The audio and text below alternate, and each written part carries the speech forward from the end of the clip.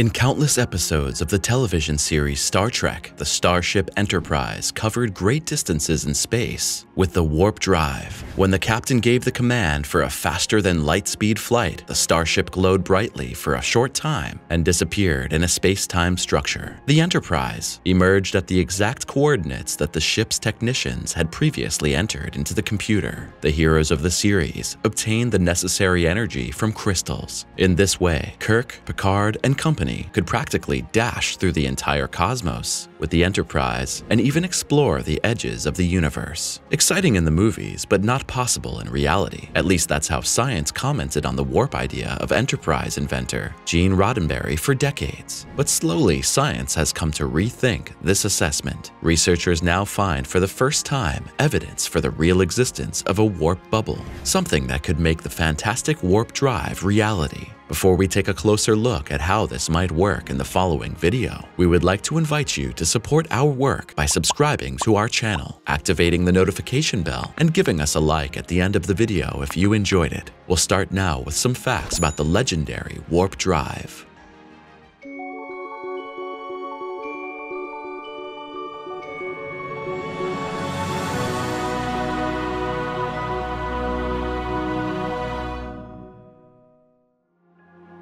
Warp drive through space.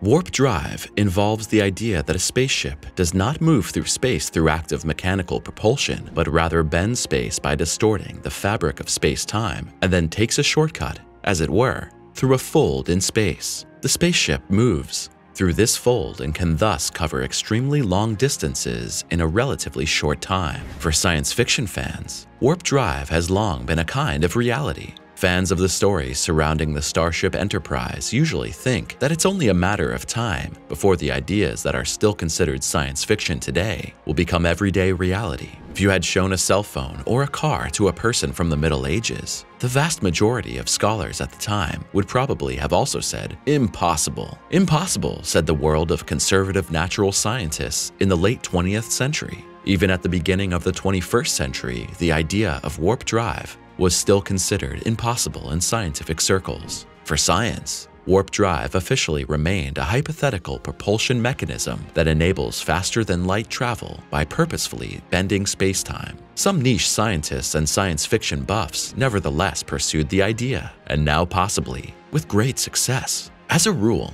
researchers argued that this propulsion concept was incompatible with Einstein's general theory of relativity. But the fact is that Einstein's theories have not been fully proven to this day, and we humans are far from knowing everything. In search of the speed of faster-than-light travel.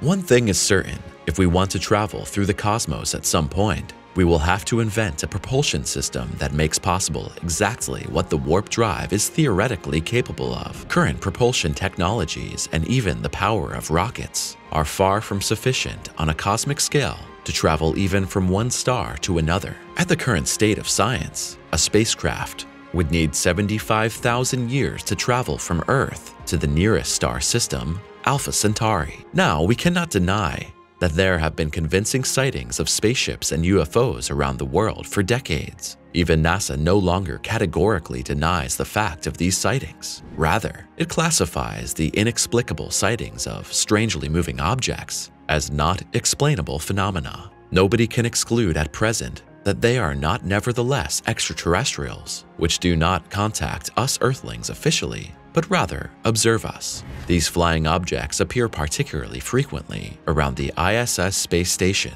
If we have visitors from alien worlds, they must have exactly the propulsion technologies we are racking our brains about today. Dr. Harold Sonny White, a pioneer in space technology and former NASA scientist, may now have found an explanation for faster-than-light travel. The phenomenon is known in astrophysics as a warp bubble. The term warp bubble was first coined in 1994 by a Mexican physicist named Miguel Alcuberi. From a strictly physical point of view, warp bubbles are a rather complicated matter. Therefore, in this video, we will limit ourselves to a highly simplified view that is easy for everyone to understand. A warp bubble could be described casually like this: a region in which space-time exists detached from the usual space-time structure and is able to move faster than light. Theoretically, such a bubble moves in space via contraction and expansion. One could also say it pumps itself through space and time, while in its inside, a completely different space-time structure rules than in the outside. If such a bubble really moves forward with super speed of light, however,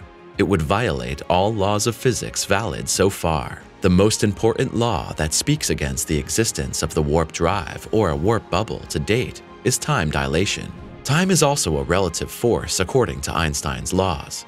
Its behavior changes due to the observer's point of view as well as the speed with which physical bodies move through space. Assuming we succeed in building a spaceship that is actually capable of traveling at the speed of light, time dilation would cause space outside the spaceship to accelerate as well. In practical terms, this means that a space traveler in his ultra-fast spaceship might have taken only a few hours to travel to his favorite planet, but on Earth, years would have passed in the meantime. Warp bubbles, however, could overcome this, since the space inside the bubble and outside would remain unaffected by the special properties of the drive. For a long time, the existence or creation of such warp bubbles was considered impossible and pure science fiction, until the aforementioned Mexican researcher, Alcuberi, presented a theoretical drive that retained the rules of general relativity while being able to travel faster than light.